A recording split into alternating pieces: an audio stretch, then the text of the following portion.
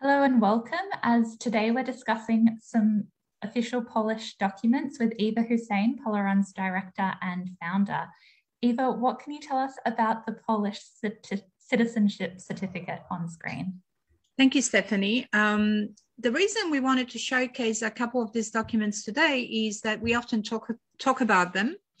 And the ultimate aim for when people sign up with us to get their citizenship. But I thought, let's show you what it actually looks like. So we're going to be covering what a Polish citizenship certificate looks like and also a birth certificate.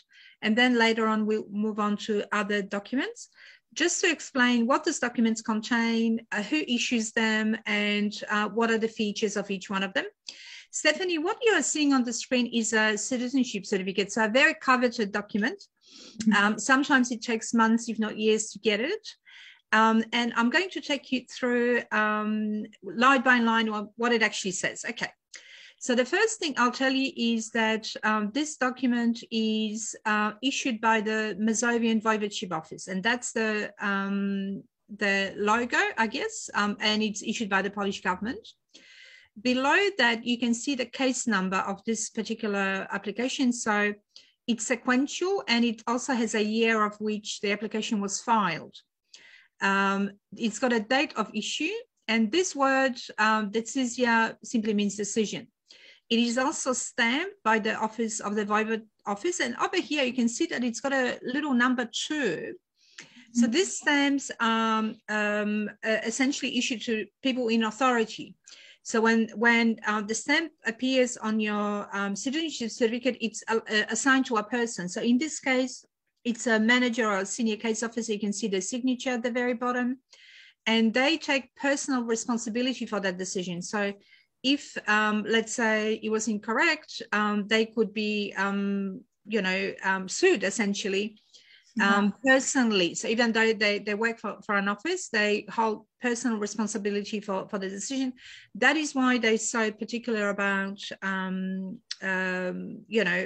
ensuring that the processing is correct in line of the legislation. Okay. The next thing, so below the word decyzja, you see the law under which this particular decision was issued, because Poland since 1920 has had several amendments to the citizenship law, and they essentially look at how that particular law applies to a person. So they quote the law as it relates to this particular citizenship certificate. And so it's decision, the laws, and then I confirm that Mr., and we, for obvious reasons, we blocked out the name, son of, so the parents' names are listed, born on a particular date in a particular place, has Polish citizenship from birth. So this is really important. So this person was born Polish, and therefore the decision is to confirm that fact, confirm citizenship of the person based on blood or ancestry, however you want to put it. Yeah. And again, KPA here, that's the Code of Administrative Procedure, which is the law that applies to these cases. So, often people might say, well, do I need a lawyer to help me with my citizenship application? Well, you don't, because it's not a legal procedure. We don't argue anything before any courts. It is just documentation that we file with the Voivodeship Office, as you're seeing on the screen, and they use the administrative code to process your case. So it's not a legal process as people might, imagine it to be. The next section, all of this is guidance on what to do to appeal if your decision is negative, which we, don't get any of because we guarantee the outcome of the application. So it's very, very rarely the decision is negative and then we appeal. Yeah. But you do have 14 days to appeal that decision to the Ministry of Interior and Administration. However, it does say here on this particular document that because the decision is, the outcome is positive, in other words, this person is a Polish citizen, they waive kind of the right to appeal it because there's nothing to appeal, if that makes sense. Yes. And then they list who a copy of this decision goes to. So obviously to the applicant and also to our office, because we were representing this person in this particular procedure. So Stephanie, as you can see, the main thing on this certificate is that the Polish government has said that somebody's Polish from birth. But that's what it looks like. And this then enables you to apply for a Polish passport. As step number one. The second document you need for applying for a Polish passport is your birth certificate. And there are different types of birth certificates in Poland. So I'm going to take everyone through what they look like and what they looked like in the past. Mm-hmm. So currently, as you can see, there's like a white and red document. That's what a Polish birth certificate looks like. And this is a full certificate. So essentially, when somebody's born in Poland, there is a procedure of registering their birth. But if somebody's born outside of Poland, we do what's called a transcription. In other words, we get your birth certificate, we translate it into Polish, and the Civil Registry Office, which is the proper authority to carry that out, transcribes the details from your American, Australian, New Zealand birth certificate into the Polish form. So this is what you are seeing here on the screen. It's a foreign birth certificate that has been recreated in Poland based on the information that's contained in your birth certificate from wherever you were born.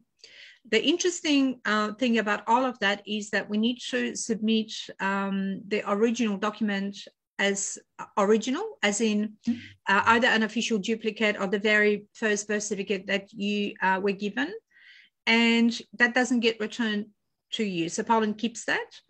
And often we are required to put apostilles or make sure that the document's authentic.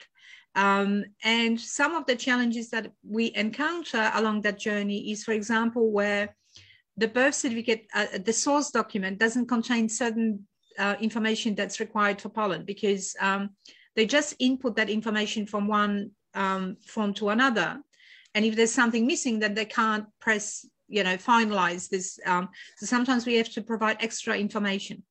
But what does it have? So, obviously the Polish Republic, a unique number that you are given, and it's got watermarks, a couple of symbols here and there. And then, the details of the child. In this particular case, this is a woman, and she was born in Australia. So, her names are listed as per the birth certificate. Then we have the details of her parents. So father and mother, we blocked them out for obvious reasons. And then other information, which in this particular case is left blank because they don't apply. And number 6 is the name of the person that registered this particular document. So now I'm going to, so again, this is the full extract of a birth certificate. So it contains all the information that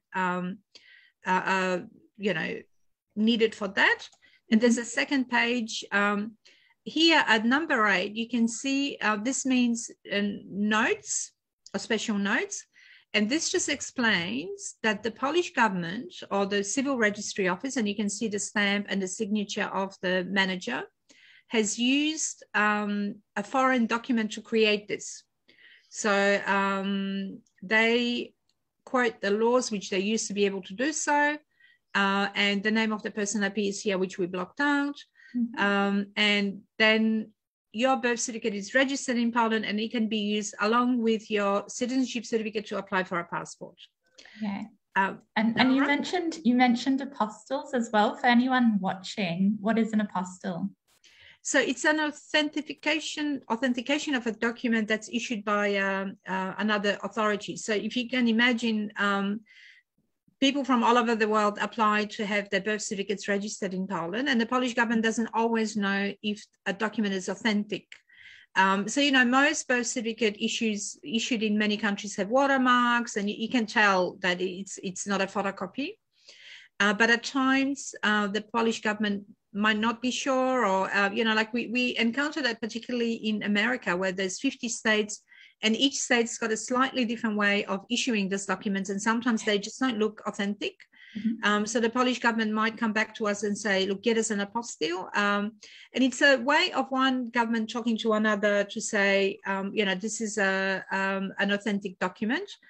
And it's done under the Hague Convention for simplified certification of documents for foreign use, for, across different jurisdictions. Yeah. Not all the countries are signatories to it. For example, Canada isn't. So in a place like Canada, you need to also go through the local consulate and do what we call authentication. Again, the process of that is to prove that a document's authentic. So I hope that's clear. And here on the screen, you see a summary birth certificate. So it contains, it's for the same person that I showed you before, but it's a one-pager, and it's just got fewer records, and you'd use it for different purposes, and most authorities are happy with just a summary extract like this, and the contents, the same, details of the child, details of the parents, and how this was created, the unique number, who issued it, stamp, etc. Yeah, cool. Now this is the old format for birth certificates, and as you can see, this one was issued in 2001. So once upon a time, birth certificates came in a sort of green, light green color, as you can see with the Polish national emblem here. And again, this one is a summary birth certificate. So birth certificates are registered in your place of birth. In this case, the town is called Miedzina. But if you want to do a transcription of a foreign birth certificate, you can lodge it via any civil registry office. But the function is still the same, that they do transcription and they stamp it and they give you your certificate. But the Polish birth certificates no longer look like this. They've started issuing them in a different format. Yeah. This is a very old one. I just wanted to quickly show you how they kind of changed over time. And this particular one is from 1939, so 25th of March 1939, so 6 months before the war, or no, even less, or roughly about 6 months when Second World War broke out. And in those days, this particular one, even though it says the Polish Republic, it is signed by a priest. So in those days, religious authorities, so be it rabbi or a priest, were in charge of registering. They had books basically in a parish or in a synagogue where the names were written. And for it to become an official document, it had to be registered through the civil channels. And all of that changed after the war, where everything was, became civil. So the interesting thing about this particular document is that it says, so it's a parish civil registry office, Roman Catholic parish. And this particular document is in Polish, and it's got a stamp, and like it looks official, although it was issued by the church. So sometimes we might have questions about, is a religious document sufficient? It depends on the year and who issued it. And if it was before the change of legislation in Poland, this is completely acceptable. This document, Stephanie, is an international birth certificate. So because Poland's part of the European Union, any country of the European Union, any member country, can issue a birth certificate that's multilingual. So here, I don't know if you can see it that clearly, but it is still the same information: date of birth, place of birth, parents' names, etc. But over here, you have all these languages that you can kind of read the document looking at what it actually says in another language. So there are 27 official languages in the EU, and any country can issue, let's say, I don't know, you were born in Germany, they can issue a German document that's also issued in several other languages, including Polish or whatever, right? And you can obtain that from the place where your birth certificate was registered. This particular one, Stephanie, is interesting because it's a handwritten document from 1921, and it is in Latin. Wow. Yeah, so sometimes birth certificates in Poland appear in languages other than Polish, and that is because of Poland's history. In this particular case, it was issued by the parish in Latin. And even the names have Latin equivalents here, if you can see. Yeah. And in other jurisdictions, they may have been issued in Russian or German or sometimes Yiddish. So with very old documents, we need to translate them into Polish, obviously. But if you can imagine looking for documents of clients' ancestors, is not that easy because sometimes they appear in languages other than Polish. So I think this was the last slide, I believe. Yes, it was. So thank you everyone for watching, and we'll speak to you very soon about another interesting topic like this. Exactly. Thank you very much, Eva. And remember for everyone else to subscribe to our Facebook pages as we upload plenty of information weekly. Okay. Thanks, Eva.